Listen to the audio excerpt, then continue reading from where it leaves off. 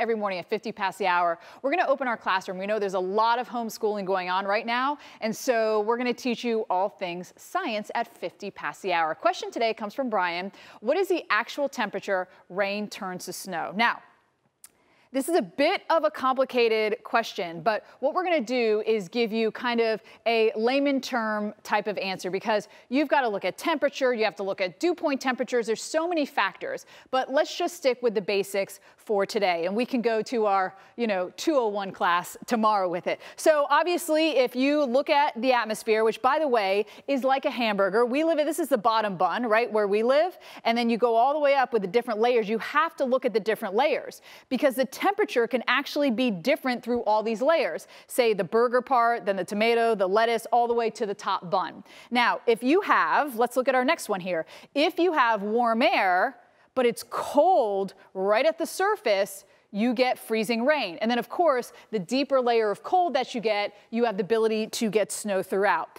But that's not the only factor. It's not that simple, right? Let's look at some places here. Springfield, 35 rain and snow. Yet Albany is 35 in snow, and Syracuse is 35 in rain. That'll make you scratch your head, right? And not just because you got an itch up there. Let's take a closer look at, again, the profile, as we call it, of the atmosphere. Remember, the atmosphere is like a hamburger. So here we are at the bottom bun right here. And then you go up, we're only going up 18,000 feet. So the meat layer, lettuce, tomato. Notice that we have cold air all the way through that meat layer, right? And just at the bottom, it's 35. But because you have all that cold air, that snow is actually able to make it to the ground because that warm layer is so thin.